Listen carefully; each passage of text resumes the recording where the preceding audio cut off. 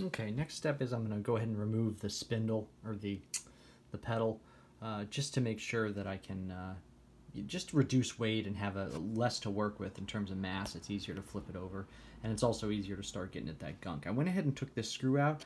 There's no bolt on the other side. It actually screws into a like a plate on the other side, so that was nice. 9mm bolt right there.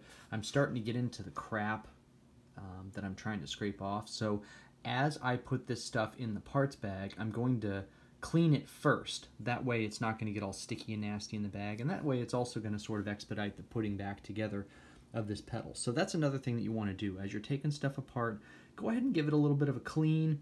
You know, it depends on how much time you want to spend on cleaning something, as to your level of confidence with, you know, it working after the fact, I guess.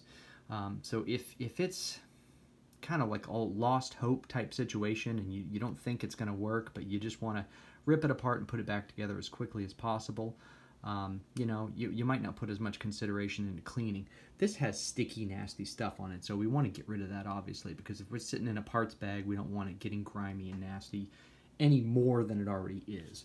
But I also wanted to point this out. I went to remove the other one, and the switch cover, which is crappy on the other side, the switch cover is in the way, so you can't get a ratchet down or a socket down in there. So you open this up, and what an awesome manufacturing addition here. So if I have an extension on that socket, it'll sit right in this groove, really nice. Let's get the socket and just show that. So if I have the socket, look at that. Once I get the battery out of the way, it's right there. In fact, I don't even need to get the battery out of the way. It's nice and cinched in right there.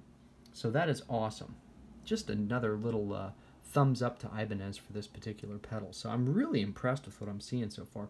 The other thing I'm really impressed with is all the stickers on the back of or on the bottom of the pedal. This sticker here, you know, decals. So this is sort of like underneath. This is like clear. But all of the printing, everything looks like it's in really good shape, and there's not a whole lot of scratches on this thing. So I think it was just sitting dirty and nasty and not being used. So yeah, so far so good. But I just wanted to point out that with the socket, and then that with the, you know, the idea of cleaning stuff up as you're taking it apart.